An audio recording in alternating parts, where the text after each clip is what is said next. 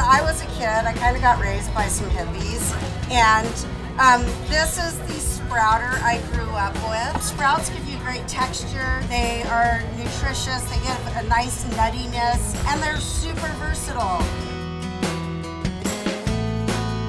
I'm going to just throw these in the pan whole, and I'm not going to touch them. And what I'm doing is just kind of getting that black blister that will give me that caramelization. On the corn, what I look for is just to get that to turn from sort of opaque to translucent. I take one slice and then I put it face down, and then I just take my next slice and I turn it, my next slice, and that way I'm working with a flat surface. I'm a big fan of just tearing herbs. It keeps them from being bruised, and it also gives kind of a bigger presence. And then, you know, we're here for Lentil Fest, nice big pile of lentils.